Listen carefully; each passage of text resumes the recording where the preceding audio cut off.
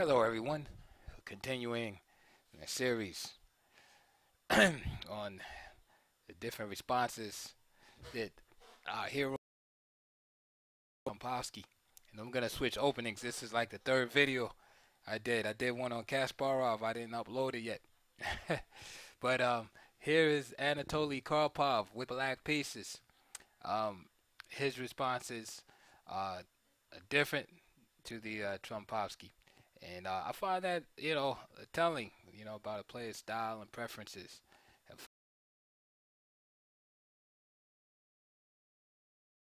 I'll go through these quickly because Karpov had a very long career, and of course, there's more games in this line, but we're just gonna go very fast. His first game is from the Candidates Final, 1974. So this is a series. Younger Victor Korchnoi, of course, with the white pieces versus Anatoly Karpov. So here, if you've been following my videos, you saw Magnus Carlsen, how he dealt with it, and as soon as it's finished, or I uploaded the Kasparov response video will be up also. So here it is, Bishop G5, E6. We know that one of the main lines to this is D5, but Karpov was a known Nimzo Indian, Queen's Indian specialist, and he perhaps felt more comfortable playing in this way. I would love to ask him why he chose this particular line, but he's had decent results with it in his career. It's a provocative line as it allows black, allows white to take up the center. Now, interesting also, after knight f3, the game transposes into a Tory attack. Okay, so for instance, let's give a sample line h6. Queen takes f6. We have a Tory attack. So transpositions, transpositional opportunities abound. So here, Korchnoi, he chose the most direct response, which was e4. The downside of this move, taking the center like this, it basically it provokes black to take the bishop here from you with h6. So now in order to keep the pawn, you can't play bishop h4, bishop f4, you have to take. But hey, maybe if that's your intention to start out with, you have no problem doing that. The only thing is that unlike the other lines in the Trompowsky where black plays d5, and then bishop takes, at least you're doubling the pawns. Here, white's only compensation is that he has a two-pawn center. He gives up the bishop to achieve that.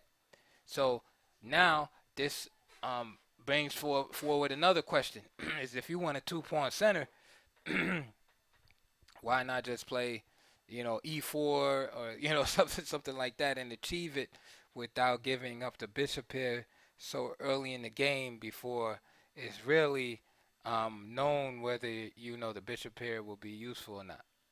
So those are philosophical questions, but note in this position that basically black gets the bishop here for this price of a space disadvantage. So in the other lines, he's gaining the bishop here from white, but his pawns are double. Here it's a space disadvantage. So let's see what happens. Queen f6, knight f3. There's d6, and we can see that white has a good position right out of the gate. The game is equal though, because black structurally is very solid. He just lacks space. That is his only weakness. But if he can just coordinate his pieces, get his pieces out, and then slowly counterattack white, he will be just fine. G6. And Karpov is definitely the man for this, who is a master of maneuvering and handling the pieces. And then after playing over 100 games with Kasparov, possibly the greatest tactician of all time, he's used to being in situations and living on the edge, so to speak. So of course they play queen d2, obvious intention, castling queen side. I mean, you can't really ask for a better position. White has a nice positions, easy to play the play the pieces out, and black is not losing here, but I like white's position here. So a6, h4, and black must be very careful not to allow the white to open a position right now. But black is way behind in development, and he has to kind of play this crouching tiger, hidden dragon position, type moves to make sure that white can't break open the position before he catches up in development. Bishop g7, g3. So the position takes on a hedgehog nature for black. b5, bishop h3, b4. Very provocative play by Karpov. I do not, like this early aggression by black, because again, he's not really ready to basically deal with white's active pieces. So after b4, Korchnoi drops right in, knight d5, and this is possible because the bishop on c8 is not defended because black has not castled. This forces the position open. Bishop takes c8, castle. Good move by Victor. Bishop b7, just rampaging through the black queen side. Bishop takes d5, c6, bishop b3, queen takes e4. Look at the guts by Karpov, just grabbing the pawn right in the open file. And here, after queen takes e4, of course black would love to play this move, but the knight is hanging. Karpov seeing all of this, and now the once dominating looking position by white now is defanged once the queens have been taken off the board. And now we have this equal type of game. And this is Karpov's plan, is basically provoke white into overextending himself. But Korchnoi has done a good job here. Although he did take the big center early, he didn't take too much. And now he just has a nice position here where black has to be careful.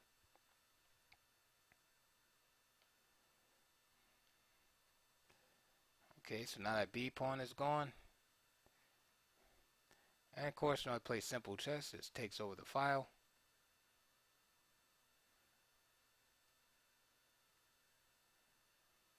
And notice how he fixes these pawns on dark squares.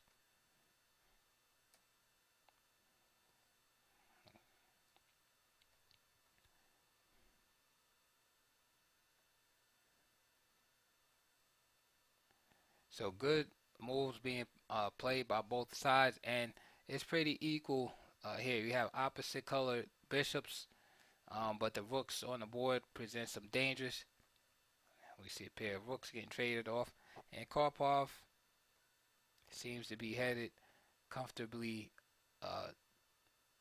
toward a draw. But here in a few moves, he makes a move that reminded me of what Bobby Fischer did against Boris Spassky in their match for the World Chess Championship in Reykjavik. And I'll show you that right now. Notice that the pawn, Korchnoi is about to queen this pawn. He blocks the rook off on c3. And this is why the bishop sacrifices itself. But that's not what I'm talking about. This is the move right here. So we see that black is down a piece, and he's basically trying to get these pawns up so that he could get his piece back, or at least get white to sacrifice a piece for one of the pawns or what have you. So here, instead of playing king g5 and just supporting the pawn advance, right, this would probably be equal, but it's still tough. I mean, somebody might want to look at that like more, but I think black is okay here. Karpov played rook takes c6, and this reminded me of the move Fischer did when he captured that pawn and got his bishop trapped against Spassky. So Karpov played rook takes c6, obviously thinking he could queen and at least draw. But after these moves, however, it seems like in his calculation, he underestimated the power of this A pawn. Now, if this A pawn was off the board, he'd be A-okay. But the fact that the A pawn is there, and he even queens first, but somehow he misevaluated the position. And Korchnoi was able to outmaneuver Karpov and really, really beautiful queen ending. I wish I could go slower, but like I have other, more games to show you in this line. But this is game 19 of the candidates final in 1974, and Korchnoi won here as Karpov was forced to resign. So we can see that Karpov was able to equalize, but this e6 line is very risky and provocative. I mean, you got to really know your way around to play like this hedgehog setup. But some players like these type of positions. Let's go. I'm getting a time machine. 9 years later, here's Anatoly Karpov. I think he was still world champion at the time. Not sure. Yeah, 1985, Karpov was world champion still. I'm not sure if the match took place with Kasparov yet, where he lost, the second match where he lost his title. So he either was world champion at the time or just lost the title. But the white player is a Chinese player, Jing Guan, who's rated 2440. Karpov is 2705 at the time, which was a big deal back then. You didn't have a lot of players over 2700. I think it was just Kasparov and Karpov at the time. So here's e6 again, c3. It's like a lazy move. b6 and e4. Again, allowing the big center. e5. Queen f3. Knight c6. Queen g3. Bishop b7. Already some suspicious move by white with the queen jumping around. Has a space advantage. And we can say that black is equalized. Again, you had the same idea. The queen side castling.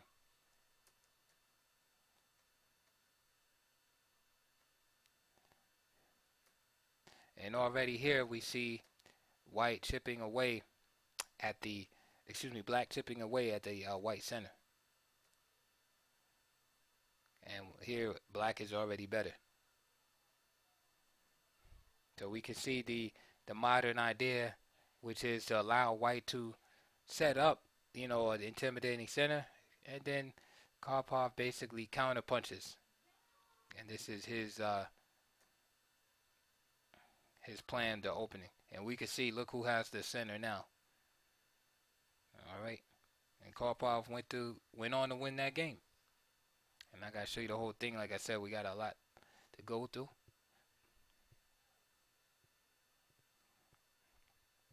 Okay, now, again, young Michael Adams. This is Las Palmas, round 9, 1994. Michael Adams, again, you'll see in my Kasparov video, he actually he played Kasparov in the Trompowsky also, and you'll see in that video.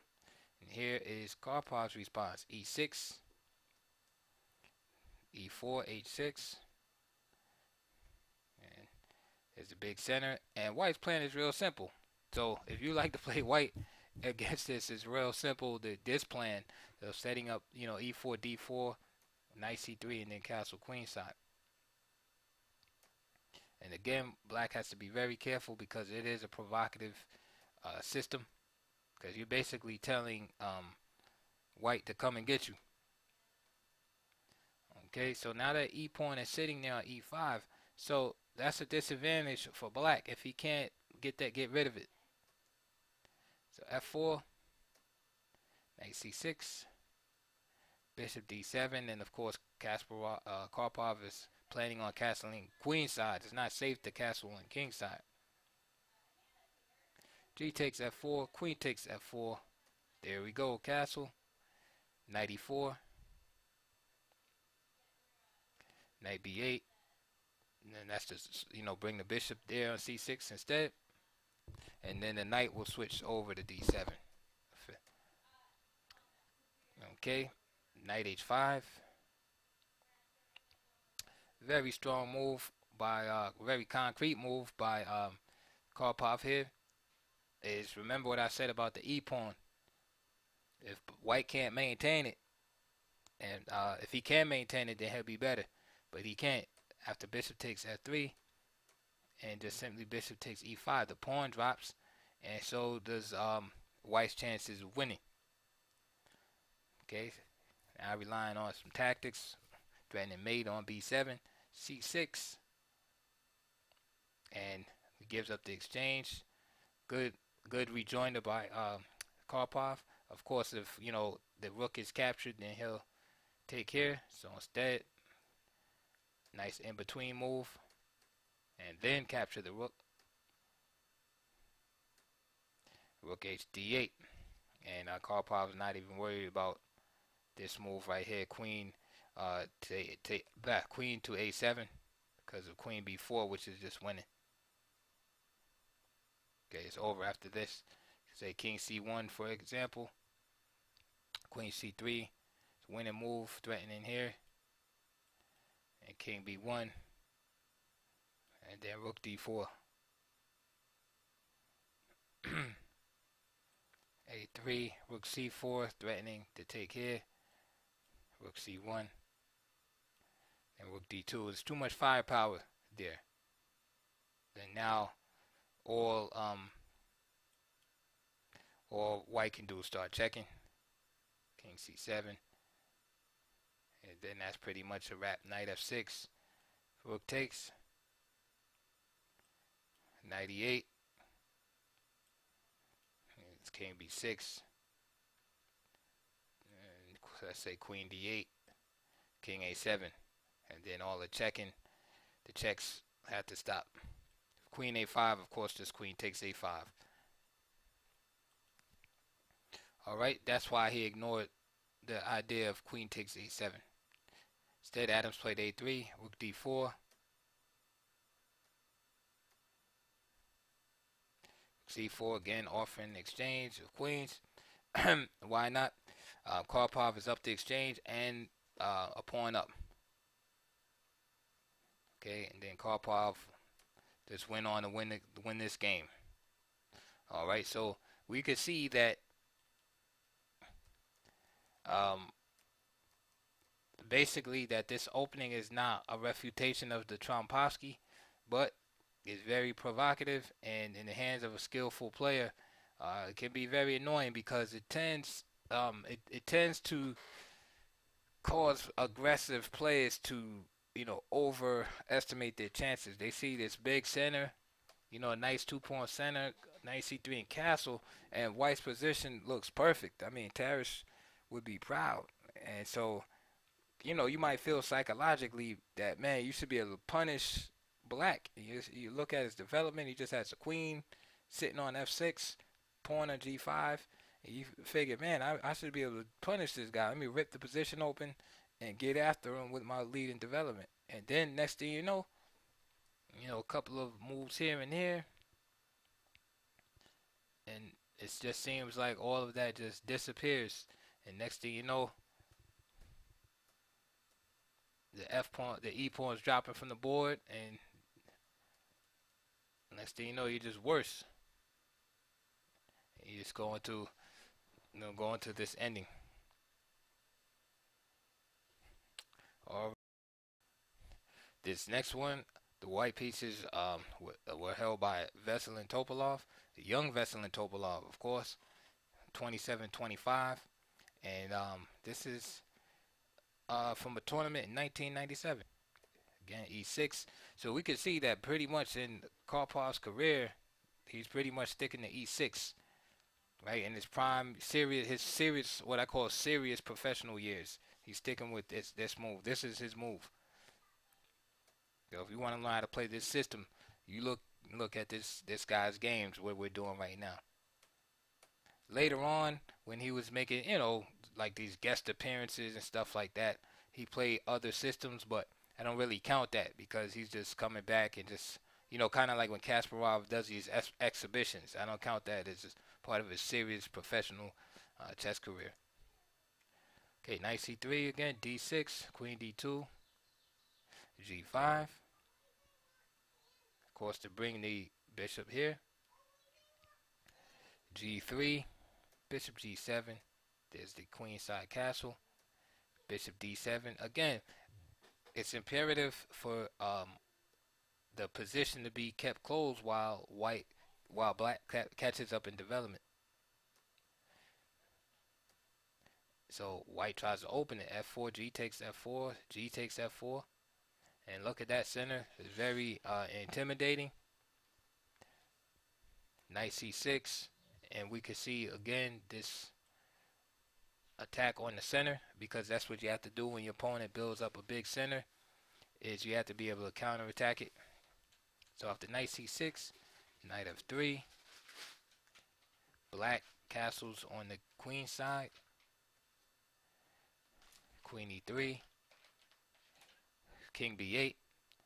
And even though white has an advantage in space, black's position is so solid structurally that there's really no clear way for white to damage black's position. He must be very patient, and Topalov is doing a good job here. Rook G1, Rook HG8, A3, A6. So you see these type of moves that's being played. It's kind of cat and mouse. Finally, Topalov decides, hey, I can play this move, and Anatoly just comes back because he wants black to destroy. He wants white to destroy his own center. He wants white to play, a move like E takes D6. A move like that where it allows some holes to start creeping up in the in the white center. So he plays Queen E7, Bishop D3.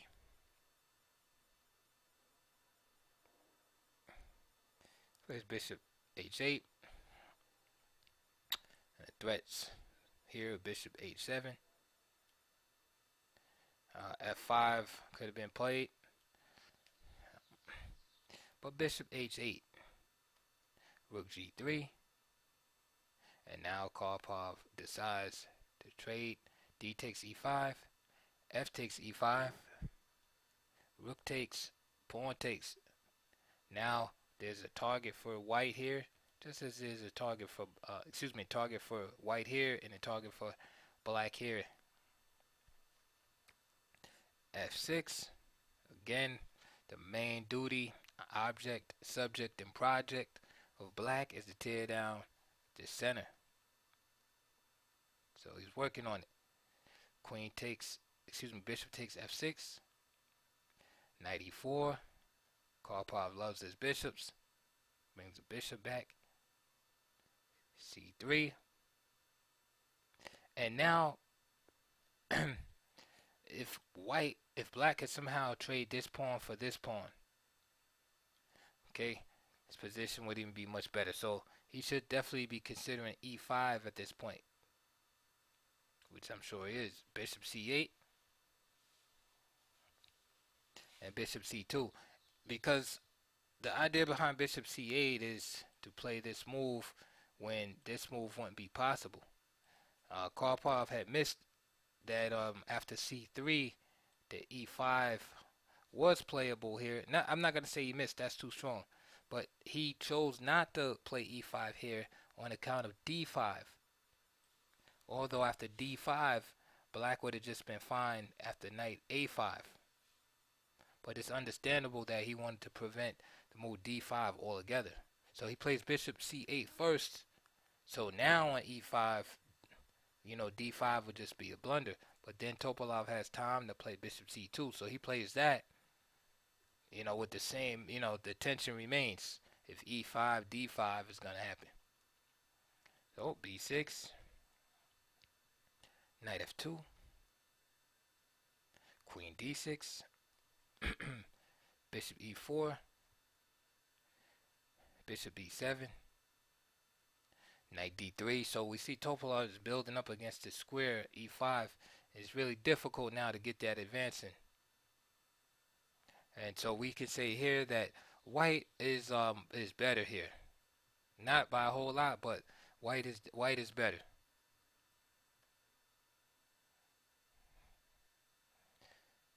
Of course, the problem with taking here is the bishop and queen are lined up, and rook g1. That's what I meant to play. Rook g1 just wins the bishop. So rook f8. Topolov backs up. a5. And now Topolov begins to attack e6. Rook g8. Bishop a7. h7, excuse me, rook h8. Bishop comes back. Knight d8. And at this point, white is clearly better. He has a clear target. His center is solid. He has a little more space. And black is on the defensive. Knight h5. Knight e5. Now he occupies the central square. e5. Rook g8, g4. Bishop to e7. Knight f4. Bishop g5. Knight fg6. Queen d5. Rook e1. So this is one of those funny positions where white is better, but it's not clear. It's unclear how to proceed, and we see Topolov having difficulties just trying to find the right way. Because even though the e6 pawn is weak, it's like, how do you win that pawn? We see some maneuvering going on. Bishop d3, knight c6, bishop c4, queen d6, rook f1, knight d8. We see this constant shuffling. Karpov strikes out with c5 against the center. And now, with this vulnerability in the center, Topolov is forced to relinquish some of it by playing d takes e5. Queen takes e5. Now white is still better, but his center is not as strong as it was with the pawn on d4. Rook d8, bishop d8. So now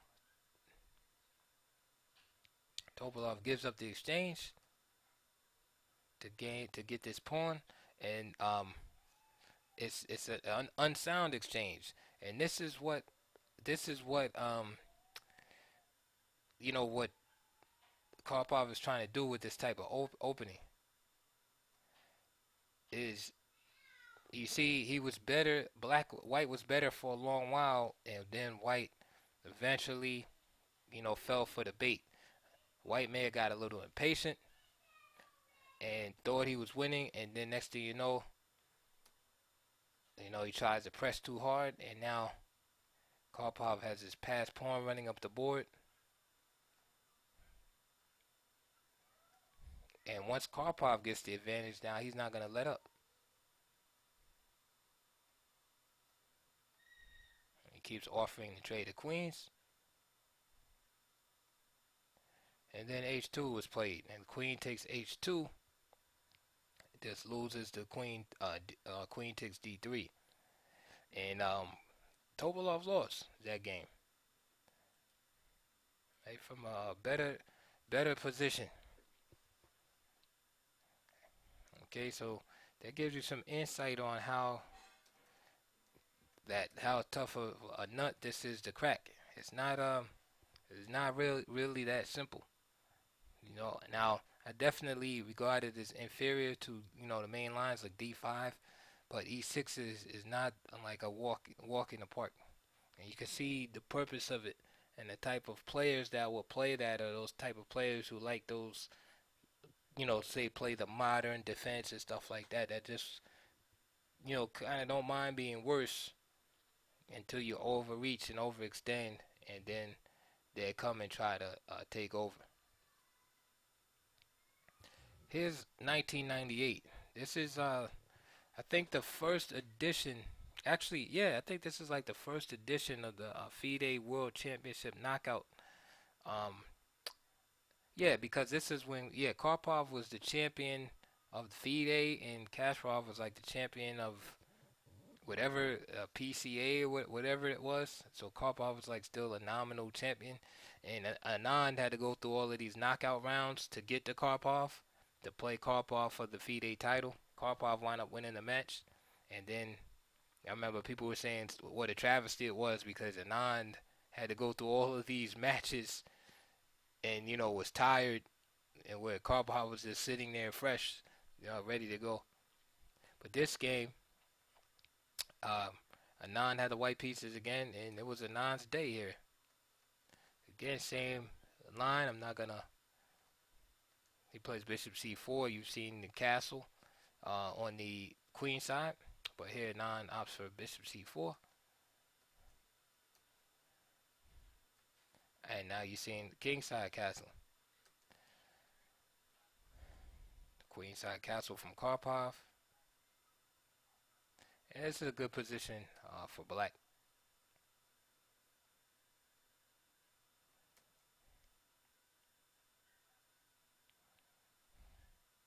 Now these opposite side castling games is very important to get your attack in first if you can. And this, to me, this fits Anand better than Karpov because Anand is a very aggressive player, at least when he was younger. And Karpov being put in a situation where he has to attack on opposite wings, not a familiar sight.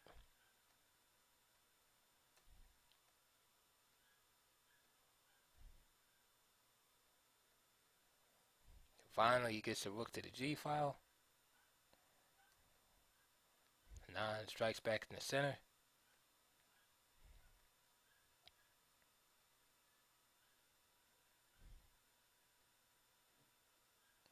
And right here, again, the game is dynamically equal. White obtains a space advantage, but must be very careful. And now here's a dynamic move by Anand. So, after knight G6, queen D8, knight takes H8, just losing the exchange just like that. So after bishop C6, knight G6. Now here, Karpov was better off playing rook takes G6. And at least after bishop takes G6, bishop takes F3, and queen takes F3, D takes, and queen B4. Okay, and the game is still, a solid contest. Black might even be a bit better. I like that his queen side pawn configuration. I like that 3-1 over there. But instead, he played queen D8. Now, check out the difference. Now, knight takes H8. Bishop takes F3. And now, Anand finds a beautiful move. Karpov obviously overlooked it because after queen takes F3, rook H8 is not a big deal. It's kind of like just an equal game. But here, after knight takes H8, bishop takes F3, knight F7, nice in-between move by Anand. Right? Now the queen is attacked. Queen H4 by Karpov, and now queen takes F3. Okay? Queen takes D4 check, king H1. And now Karpov just finds himself missing a piece. Okay, queen A4, queen takes H5. And white is just better here. And then Anand just steps up the aggression.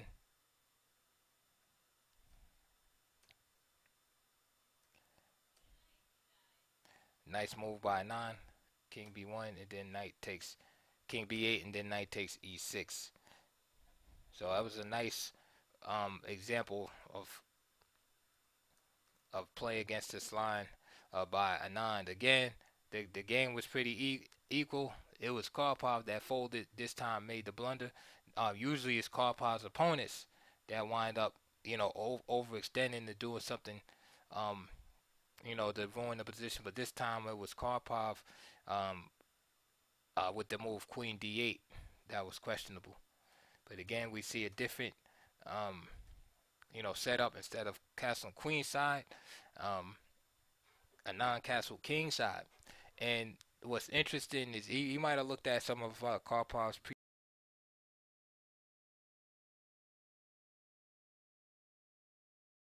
early with h6 and g5. He never castles king side. He always castles on the queen side.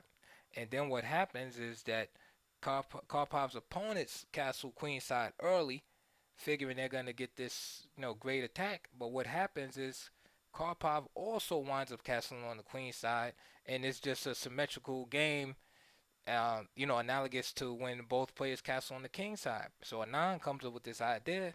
It's like, okay, there's no way Karpov's going to castle on the king side because of the, the extended pawns on the king side and the weaknesses there. So he comes up with the idea to castle king side rather, and it's Karpov on the queen side, and so you have this opposite wings battle going. So good strategy by Anand there in that case.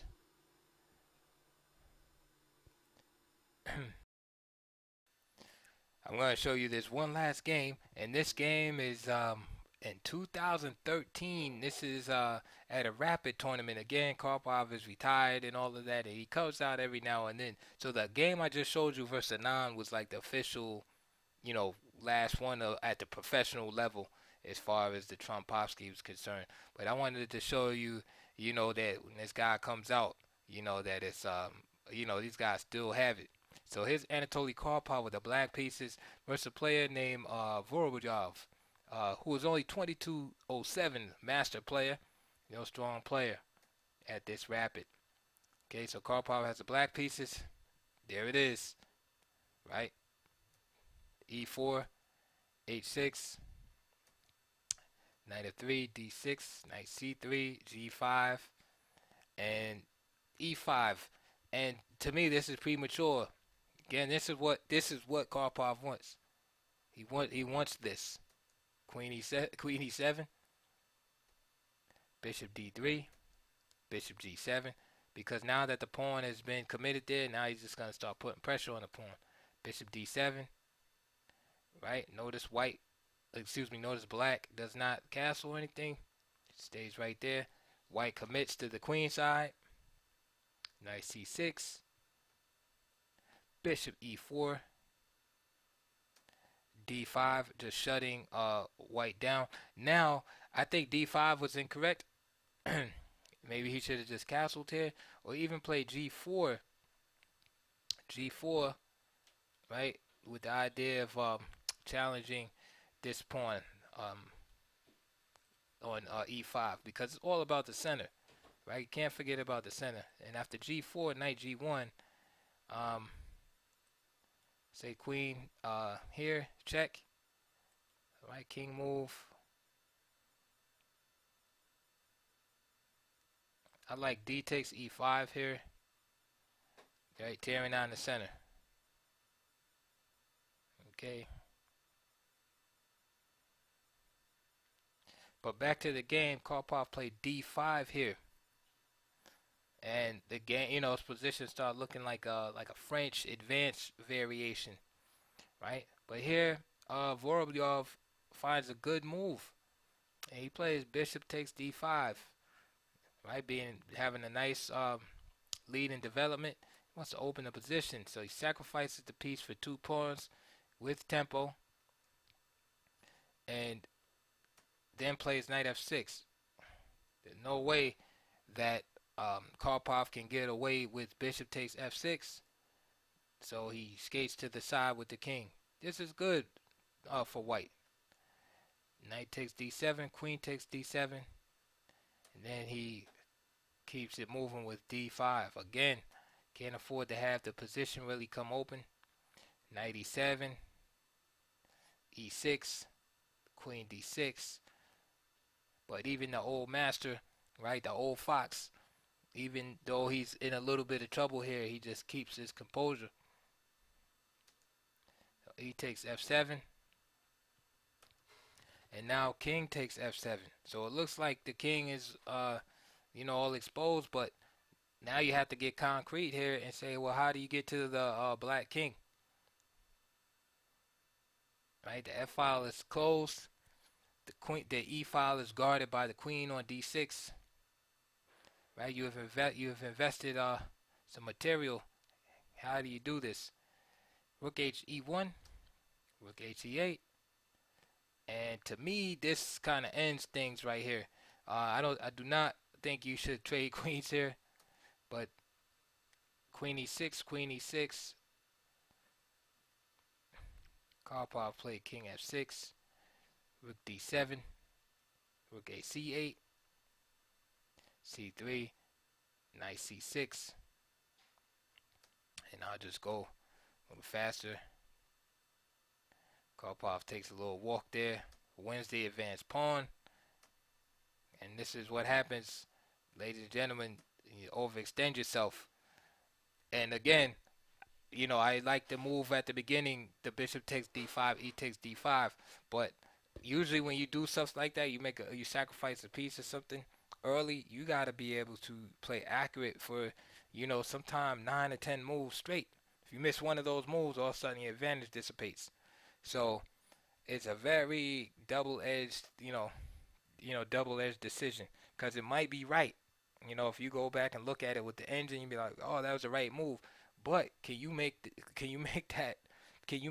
8 only moves in a row where that's the only move that is going to maintain the advantage, right? And then who has the better chance of making a more accurate move? The guy that's former world champion, 2600, or you at 2200 or 1900. So you had to think about those things also. So let's wrap this up.